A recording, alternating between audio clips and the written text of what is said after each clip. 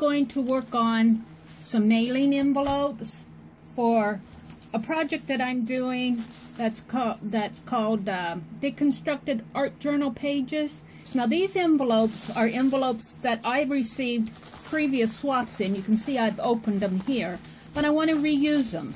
And I think that this is a very good project to reuse them in, because we are sending pages that we used, things that we would normally throw away, and I think these envelopes would qualify. The pages themselves, I think, will fit in half of this.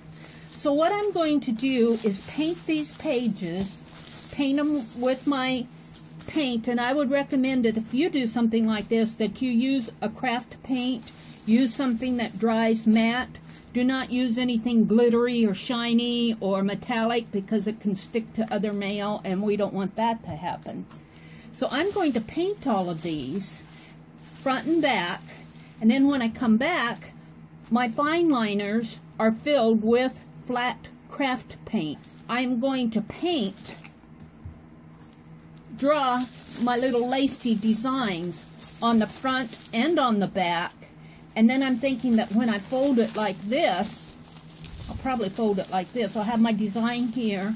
I'll fold it like this for mailing, and then when they open it, if they open it carefully, they'll have an entire sheet here that they can either use as a page or put in a journal page or do whatever they want with it.